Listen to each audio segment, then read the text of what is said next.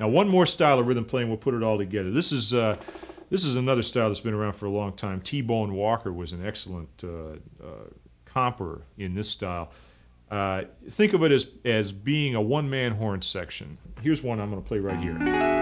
This is an E dominant 9 chord, another one that maybe a lot of people don't play, but once you learn it, I think you'll use it a lot. Right?